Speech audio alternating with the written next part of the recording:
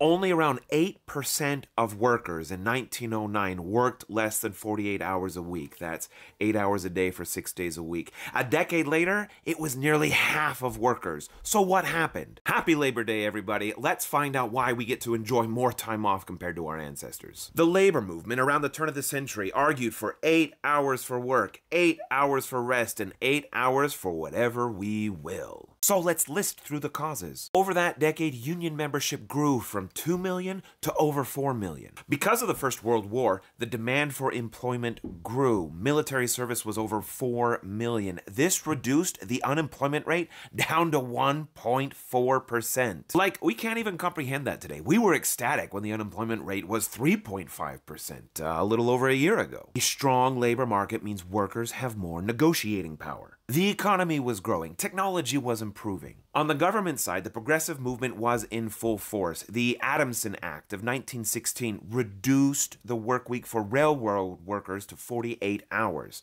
The National War Labor Board was full of pro-labor judges. And a handful of states specifically reduced the hours for female labor. In a research paper by the economist Robert Wapples, he estimated how much each of these effects contributed to the total decline in working hours over the decade. By far, the largest contributor was economic growth. Firms had to compete for workers like they had never had to do before, offering higher wages, offering lower hours. Electrification meant more flexibility for the production process. He estimated the direct effect of union strikes contributed to 4% of the decline. In the decades previous, immigrants who came often only stayed temporarily, so they would work massive amount of hours, save up money, and then return to their homeland to establish themselves there. But because of World War I, many of them started staying there more permanently, meaning they were less willing to work massive hours. And we see that was a large contributor as well, 19%. This, of course, would be a temporary effect since we've had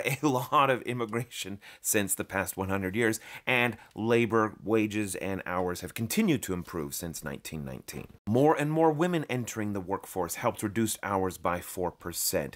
And then government laws over there in gray, all the various ones put together, the specific industries that they were regulating, accounted for 11% of the hours reduction. And then finally, the author finds that because of increased growth, because of the increased technicality of the jobs, firms wanted workers to stay with them longer. And so the large firms, the oligopsonistic ones, reduced hours in order to incentivize a more long-term relationship. So by far, economic growth is the most important contributor to the improvement in the quality of life of labor. Combine that with better labor representation through unions and more labor protective laws.